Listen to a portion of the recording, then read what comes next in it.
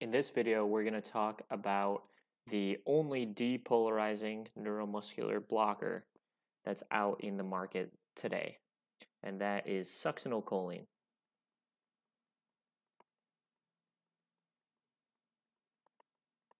Succinylcholine.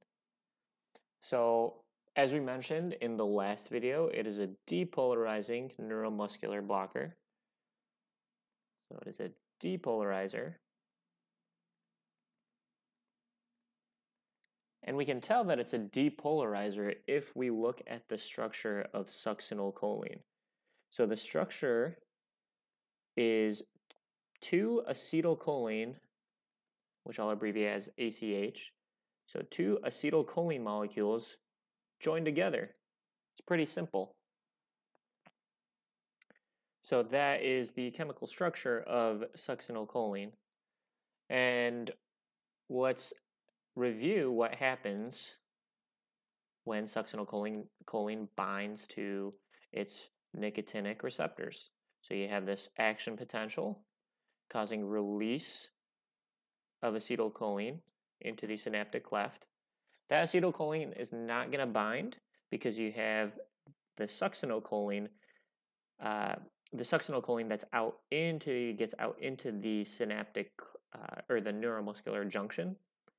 And what the succinylcholine does is it ends up binding to the nicotinic acetylcholine receptors, and that activates the influx of sodium. These gates, the sodium-gated ion channel opens up, so these gates open up, allows sodium to enter through into the cell, and that eventually leads to muscle contraction. So as a basic overview of how succinylcholine works, but the contraction is not relaxation. So how does succinylcholine relax the muscles? So you have this action potential propagation, muscle contraction.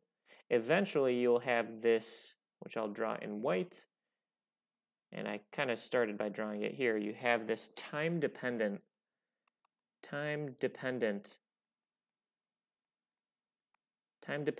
gate. This lower gate is time-dependent. Eventually, it'll close off after a brief period of time, and that will result in a cessation of all of this stuff and eventually lead to relaxation. That is the phase 1 block that we talked about. Phase 1 block. So that is the mechanism of action of succinylcholine. Let's talk about the dose that you would administer succinylcholine. It's anywhere from 1 to 1.5 milligrams per kilogram. And you can give it IV. You can also give it intramuscularly. The onset of succinylcholine is very rapid. So it takes effect in about 30 to 60 seconds. And the reason why it's so quick is because succinylcholine is very water soluble. Or you can say it is lipophobic. So it is afraid of fats.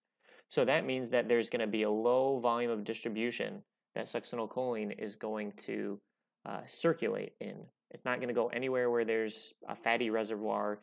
It's going to stay in water soluble. It likes to be in a watery environment. So that's why it takes a quick effect so quickly. And its duration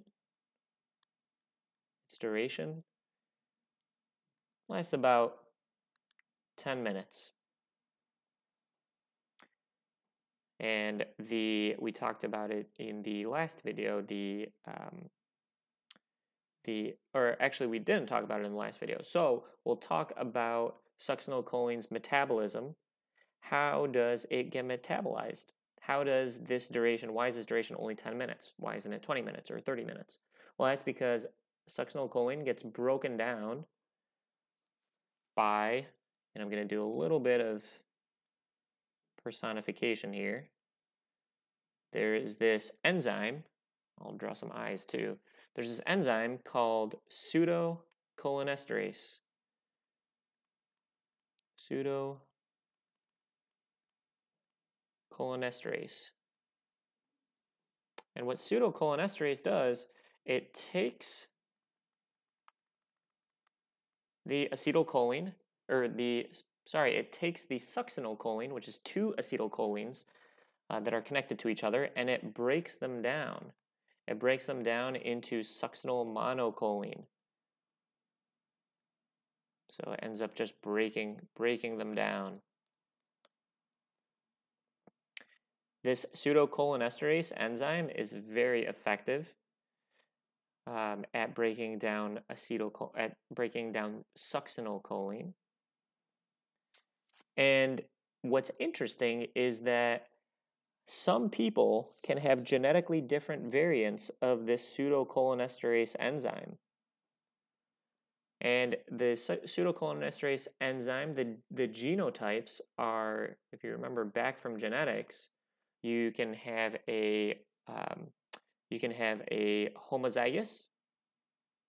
So let's just call it big P for pseudocholinesterase.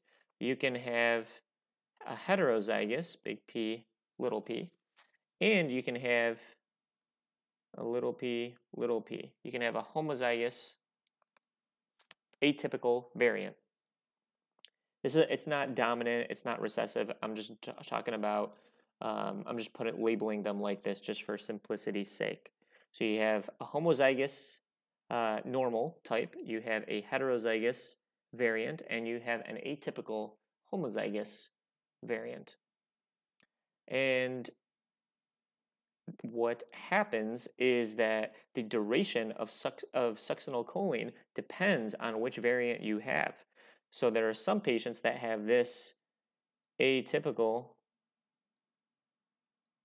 heterozygous. I'm just going to draw a little bit abnormal. So you see it's a little bit more abnormal.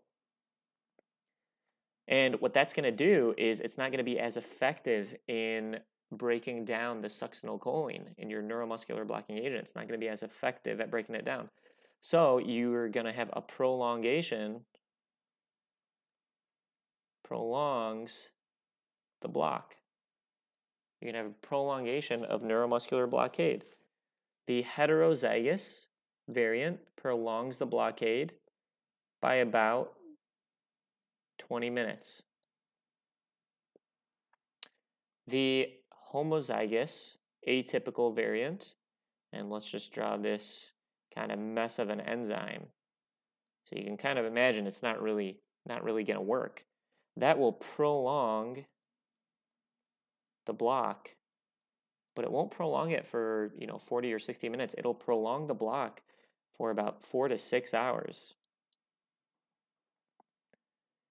So some patients have this, it's rarer, but some patients have this atypical pseudocholinesterase variant. So you want to be sure if a patient is paralyzed for a longer time than you would expect, you would have to have this abnormal pseudocholinesterase deficiency on or enzyme on your differential. And the way that you can tell, you can qualitatively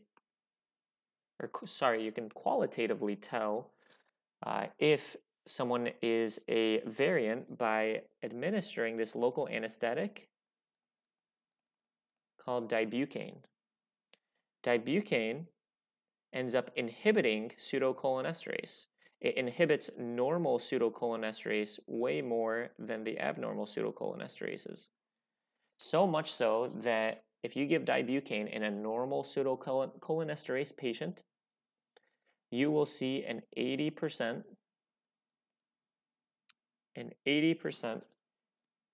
decrease in activity of the pseudocholinesterase.